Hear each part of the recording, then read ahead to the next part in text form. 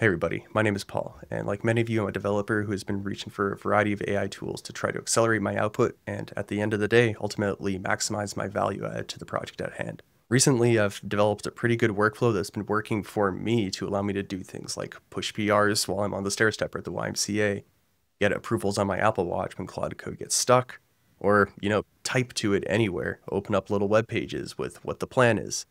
Maybe walk around my house and get dictations and AI summaries read to me so I don't need to be sitting at my computer. And then I can click approve on my Apple Watch. It's pretty great. So some of my colleagues said, hey, how are you doing this? And I figured, why not? I'd make a little video going over my AI stack and how I've been finding great success in building apps that used to take me 2 to 4 weeks in literally 2 hours. So let's get into it. Now, I already mentioned one of the stars of the show, and that is an age-old technology called TMUX, or Terminal Multiplexer. It does exactly that. It takes a terminal and multiplexes it to anywhere you want. You can install TMUX from a variety of sources, but if you're on Mac, it's pretty simple with brew install TMUX. I already have it in my system, and you can start a new TMUX session, which is like a terminal essentially, with the TMUX command. I'm going to name my session, and you can do that with TMUX new-s, and I can give it a name. So I'm in a folder here called Skool. It's a little demo folder I'm using. So I'm going to name this session Skool. And in the lower left, you're going to see a blue tag pop up. There will be something similar in the default one. I can share this one if anybody's similar. There's a variety of TMUX plugins and a plugin ecosystem. The rabbit hole goes deep, but we can stop right here and just say you can open a new TMUX session once you have TMUX installed. So I'm dropped back in my main old development directory here. So I'm going to change directory back into Skool where we were before. TMUX provides some great features for us. It's going to let Claude Code run things in the background, such as a Next.js app, look at logs while it's doing things, run type check in another little session while it's doing things and not get blocked. It's going to let us connect from our phone and attach to this section or another session, maybe the debug one. TMUX is super powerful and is sort of like the hub to all the spokes and features that we're going to be discussing today. And that's all you need on the Mac, really. The second thing you need is something on your phone so you can connect. You can just have any old SSH client. And the one I love and would recommend is Terminus. You can use a variety of different applications out there. This isn't sponsored anyway. I just use Terminus and I love it. It has a lot of ergonomics that can make it easy to navigate Claude Code and some custom commands it can put in, such as something that can show you how to switch between plan mode and auto accept mode, which happens with some special TMUX configurations and some Terminus configurations.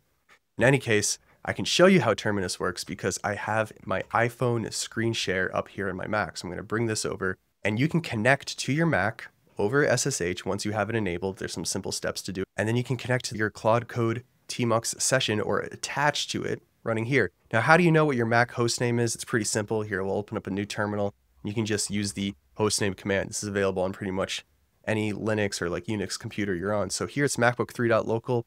Click and drag your SSH key onto your iPhone using AirDrop, and then you can open up Terminus, configure that SSH key, and here I have my Mac. So I'm going to connect to that SSH connection.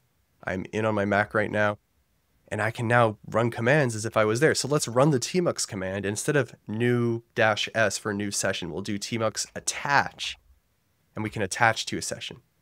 Now, you have to give it the -t flag. That is like the tag. Instead of, I wish it was -s. That would make so much more sense. But it's TMUX attach -t, and then we give it the TMUX session name. So I'm going to do Skool. And here we are. So whatever I type here on the left, let's do echo hello mom. But look, we made content.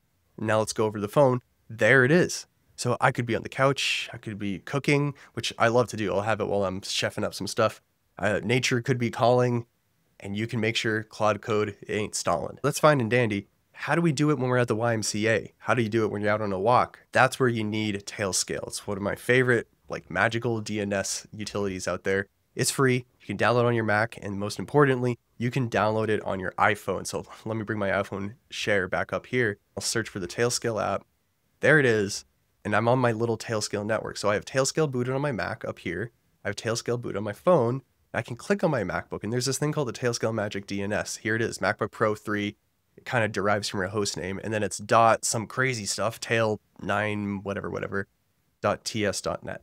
So you can copy this, and now on my iPhone's Terminus app, I can use this magic DNS name to connect to my Mac over 5G, over 4G, wherever I am. So I have that set up in my Terminus. Let's go back to Terminus. I want to cancel out of this local Mac M3 connection. And here I have the Tailscale one. So inside of this, let's actually click edit. I have the IP or hostname as that magic DNS. And just like with the local one, click on it and I'm inside my Mac.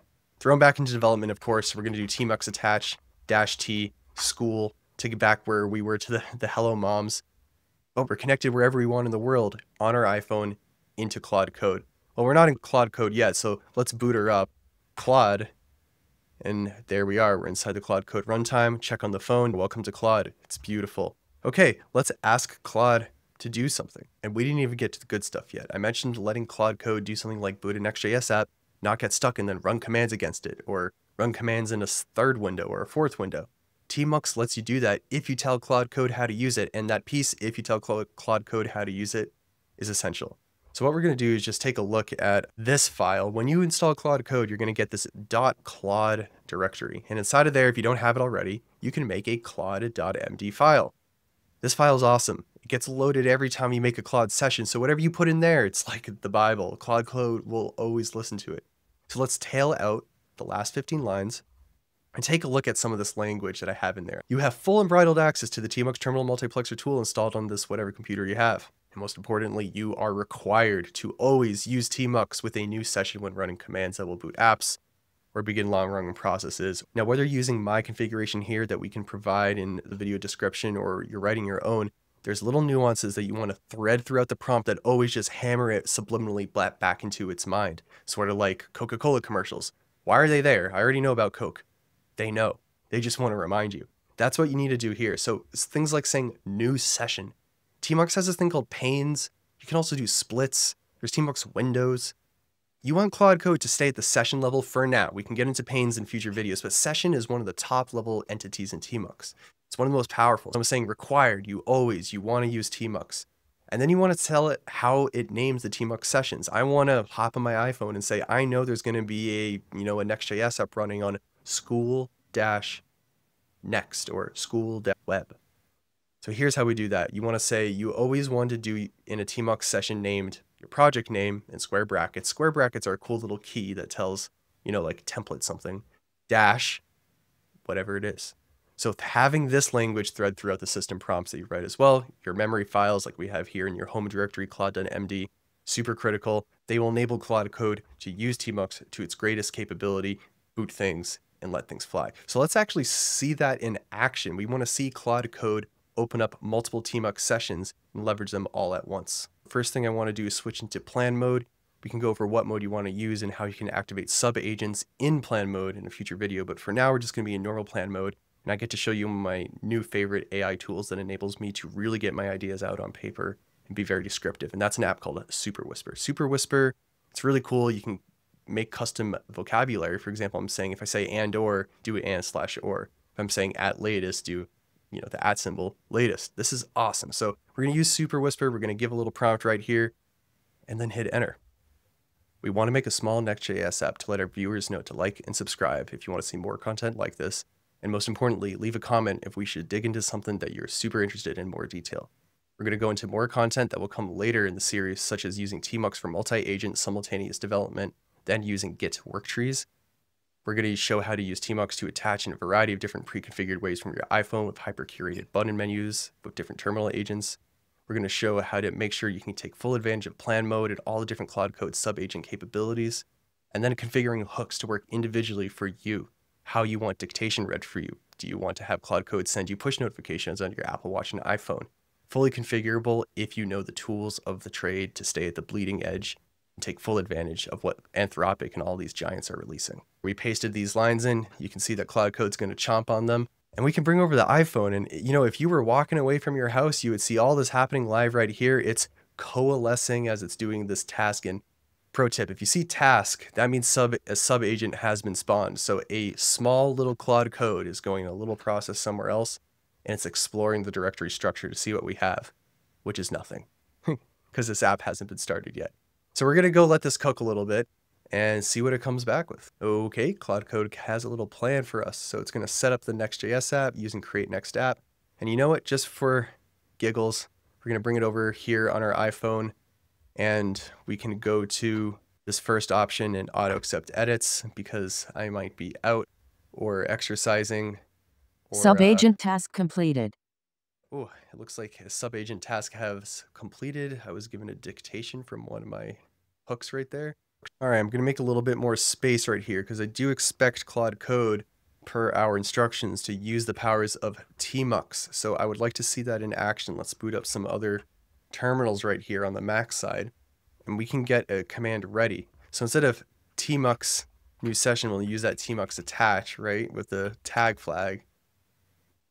So it looks like it's sending keys with the send keys to Skool debug. So let's attach to that. And here we are. Claude is running commands in here. We can kind of check them out and see what's happening. And we can do this on the phone too. Let's bring the iPhone up, open up a new remote tailscale connect, and just like so, we can do tmux attach t Skool. And now we're seeing everything that we would have seen on the computer remotely on the iPhone from wherever we might be. Now, I did hint at something called an approval server. That's really neat. Things over here like bash or perhaps update to-dos. That's a tool call. You can say before you use it, after you use it, do this thing. Or, hey, when a user sends a prompt, do this thing. Run this bash script, run this TypeScript step, whatever it might be. Now, there's one special hook called notification, and Claude will trigger this hook anytime it needs your attention. The notification hook is super powerful, and I'll tell you about it as Claude Code is using these two different terminals to do its business. So what you can do is have it boot up an ephemeral web server on some port that is just free on your machine, and then forward that information in a hyperlink over to your iPhone. And that way, if you can boot up some little interface that says approve, deny, or capture this input from the iPhone and send it over to that tmux terminal, you could reply quickly on the go without having to open up an SSH connection and do that whole thing. Now, how can you deliver that hyperlink? Should you send it in an email? Should you hook up Twilio and do it in an SMS message? You could, or you could use this thing called pushover. And that's another thing in the AI stack that I just really want to show you guys. Pushover, it's awesome. It costs $5 for life. Let me bring over the iPhone once more, and we're going to go home. I'm going to open up pushover here. So as Claude Code is running, when it needs approvals, I have the hooks set up in such a way that it'll say like, hey, you have this Skool project, Claude is ready, it needs to do something, and it'll give me this hyperlink right here. And notice on the hyperlink, if you can see it, it says MacBook Pro 3 tail 98 whatever.ts.net. It has that tailscale magic DNS on a random port. So the idea is when I click on this, it'll forward my iPhone in my Chrome browser or Safari or whatever to my MacBook, to a little thing that's running. It'll take in my input and it'll send keys over to the tmux session where Claude Code is running right here and do my bidding, so I don't need to do it through an SSH terminal. So that's awesome. It gives me two different ways to communicate through Claude Code. You can do it through the Terminus SSH connection, or you could do it through an ephemeral web server that you can make look however you want, presented however you want, beamed directly to your iPhone. Now, looking back at these two little tmux sessions, if you're wondering if there's more happening, what other sessions are running, you can always do tmux ls. You can see we have two Skool debug. That's it. And look at that. It wants to start the dev server. So let's see if it does start the dev server. Does start it in a new tmux session. It does Skool dev. So let's go attach to that. Looks like it already hit an error because when you open up tmux, it does go to whatever home directory you set it to be. Usually Claude Code can figure it out. It's like, I'm in this more high up directory. Let me go down in here and actually start it. It did found it. It did start Next.js on port 3000. We have 3 different terminals going right here. Haven't touched a single thing on any of this since we gave it the prompt with Super Whisper with her voice. Okay, and let's open up localhost 3000, and there we go. So yeah, guys, if you enjoyed this content, like and subscribe. Leave a comment if you want to see something in more detail in particular. Let's pick whatever gets the most upvotes, I guess, and we'll keep making more videos to further the series. All the stuff you see here, we're definitely going to get into and more. We're going to get into how you can use Claude Code, the auto accept edits, whether that be in plan mode, using sub-agents in plan mode, push notifications on the Apple Watch and the iPhone, ephemeral web dev development servers for approvals, and more. So let us know. Stay tuned. It was awesome hanging with you guys. I'll see you around. Peace.